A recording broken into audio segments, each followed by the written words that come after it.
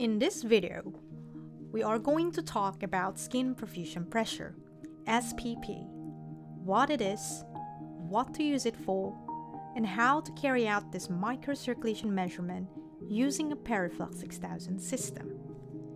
You could define SPP as the blood pressure when flow returns to the microcirculation system, or the capillaries if you like, following a controlled occlusion. You can measure it with a variety of techniques, but today, the most common is laser Doppler because it's non-invasive, it's accurate, and it's easy to perform.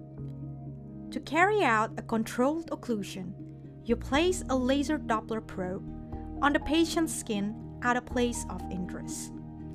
We'll talk more about probe placement later. This allows the probe to measure the microcirculatory blood flow throughout the exam. Then, you cover the probe with a pressure cuff and inflate it to the point of occlusion.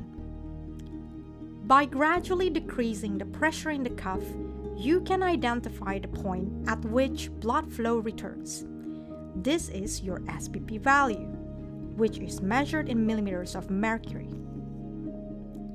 A functioning microcirculation system is critical for wound healing, and so SPP is a useful tool for predicting how well an ulcer will heal.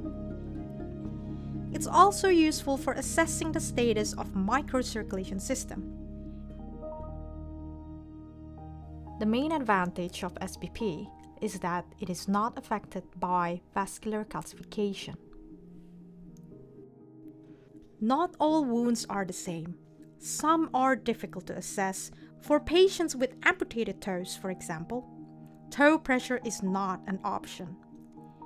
If the patient has edema or calluses, or if the wound is on the sole of the foot, in cases like this, SPP becomes a highly useful alternative to measure microcirculation. So now, let's get back to where you should place the probe. If your patient has an ulcer, for example, we suggest you measure on the angiosomes close to the wound. Clean the site where you want to place the laser Doppler probe with an alcohol swab. When the area is dry, place a double-sided tape strip on the site and position the probe so that the cable hangs down vertically. Place the cuff around the probe so that the probe is in the middle of the cuff.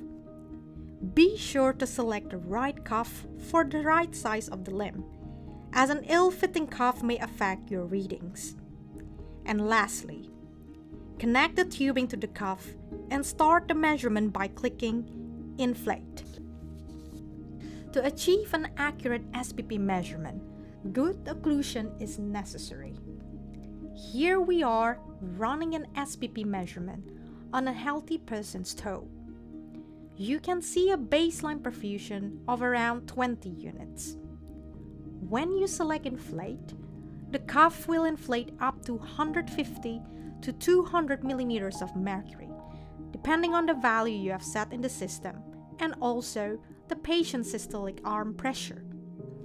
The red line shows the blood perfusion, which drops to almost 0 units, and the gray line shows the pressure in the cuff. The software in the system automatically detects when occlusion has occurred. Gray bars will appear under the perfusion curve. The system will automatically start to deflate the cuff at this point.